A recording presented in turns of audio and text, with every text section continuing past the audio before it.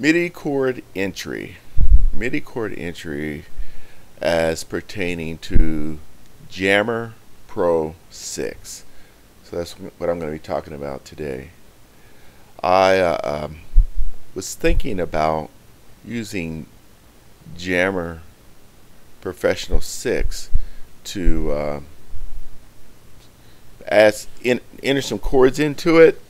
You know, copy paste some chords from either internet lead sheets or lyric chord sheets and just paste them into Jammer Professional and create some automatic background. And I like the versatility of Jammer Professional in how you can actually get it to compose on the fly. So I was going to do that, and so I selected a song from my repertoire, Agnus Dei by Michael W. Smith. I basically put this chart together for my worship team, and it's in the key of A. And I thought, okay, I have some chords there. I initially found chord chart on the internet, and after looking at the details of it, it really didn't give me the nuances inside the chord structure to give the melody flow. So what I'm going to do is just use Jammer Pro. So I'm going to open up a new file. So File, New. I will select Normal from the Select Templates. So Normal selected, set OK. I'm going to open up the Measure view by clicking Measure. I will establish the key signature. Right now it's in the key of C, and if I scroll down and you see across the bottom of the page where it says change the key signature, well, on this drop down menu that I did a right mouse click near the time signature, it opened up this screens, and I'm going to change the key signature by selecting that.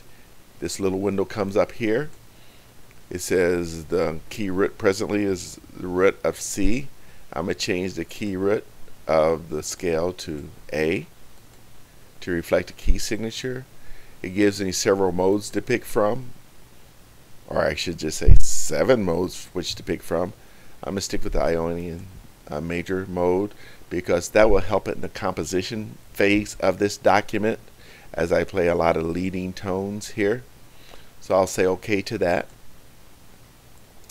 And I'm going to also change the key signature because presently I am not exactly sure how to go about putting triplets in to this particular program.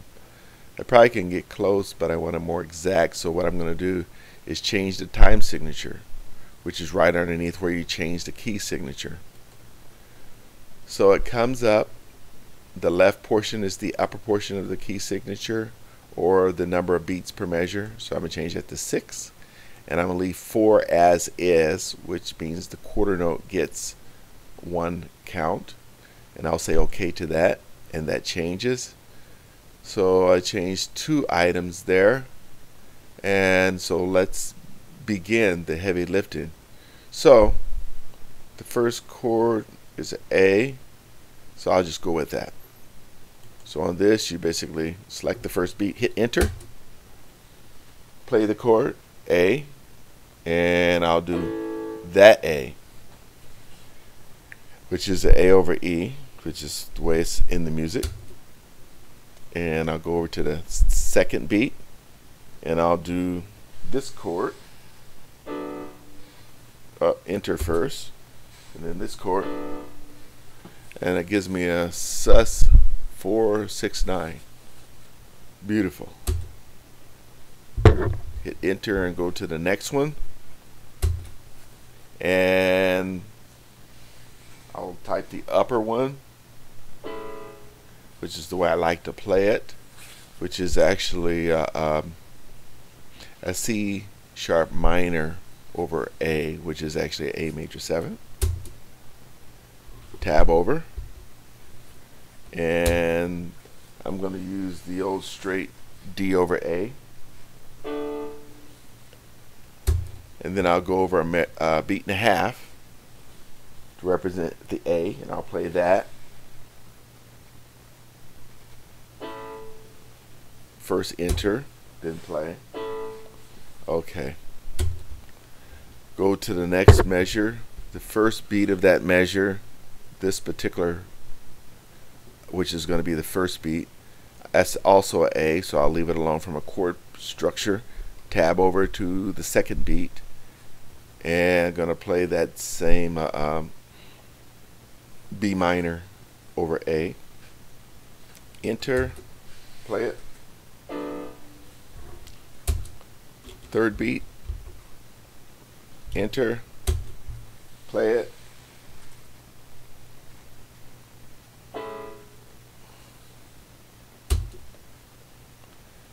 Let's see here.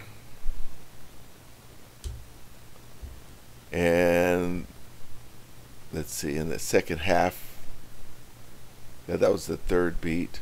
Oh, and then the fourth beat is going to be the E over A. I'm thinking about that. And yeah, I'll go with it. E over A. Enter. E over A. And it came out A major 9 as I think about it. That's accurate. And then the second, a beat and a half away, and then play A. Enter. A. Try it again. Straight A. Okay. So on the third beat, let me go ahead and put that in there. It's a little bit, I like the flow of it. So I'll do it, I'll leave the A as is. Second beat, the same thing again, enter first.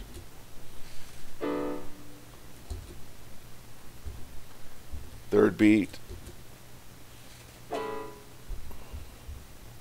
enter. Now I like this way this one goes. I'm gonna do a flow up with it. No, I'll do the day. Yeah, I'll do the flow up with it. So, enter, D over A,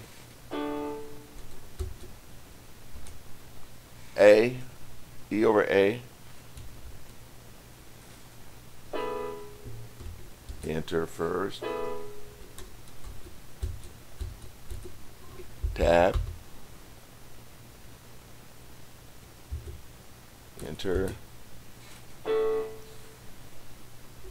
type, hit. Yeah, I'll go with that. As a matter of fact, I'm going to just try something a little bit different on that one here. Let's see. I'm going to move it up. I'm put it over a B just to see. Oh yeah. Tab over.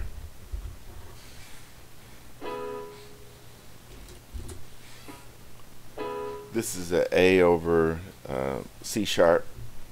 Excuse me, E over C sharp in the root, and this one be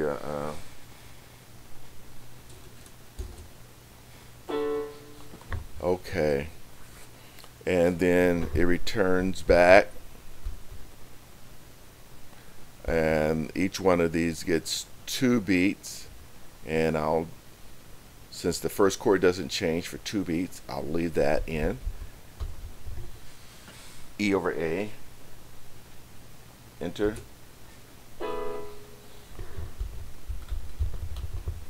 and then D over A, enter,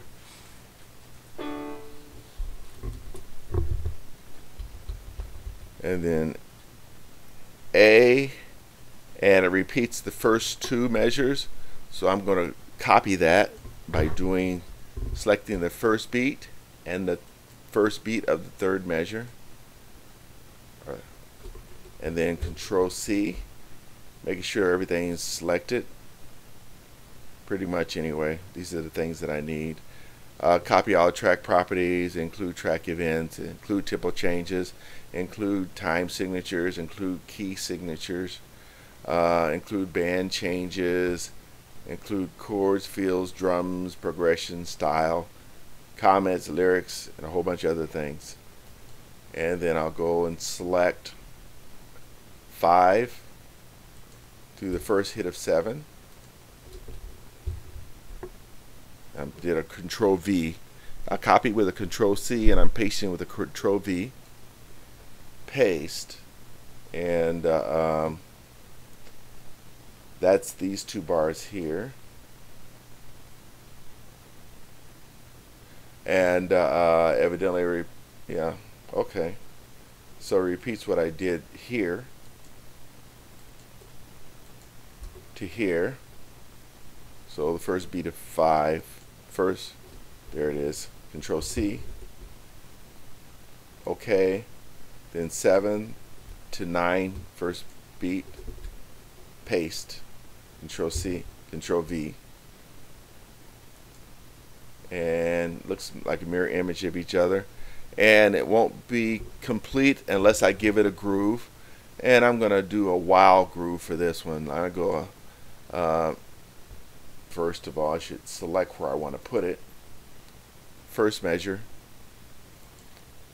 Now click the B, and the B gives me a band, so I'm selecting my band. I want easy swing. This is jazz easy swing, and I'll go with the second groove, groove 2. I could audition it, but I didn't. And now I want to spread the groove across the chords. In order to do that, I'd select first beat, measure 1, first hit, measure 9, everything highlights, go up here and hit the compose button, which are the 2 notes, 2/8 notes, let it compose.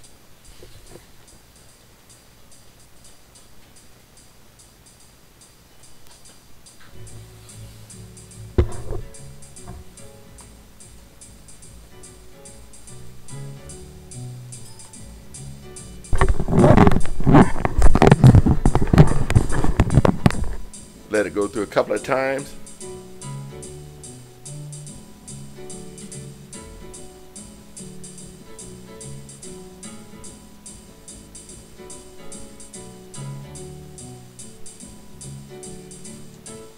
Now that's different. I suppose if I put the melody over the top of it, and that would seal the deal. So I'm going to go ahead and say complete, because that's exactly what I wanted to see, if what could happen. And let's go back to the beginning of this song, unselect everything, and let's play it and see what it sounds like. Maybe I'll play a little piano to go with it too, just very little.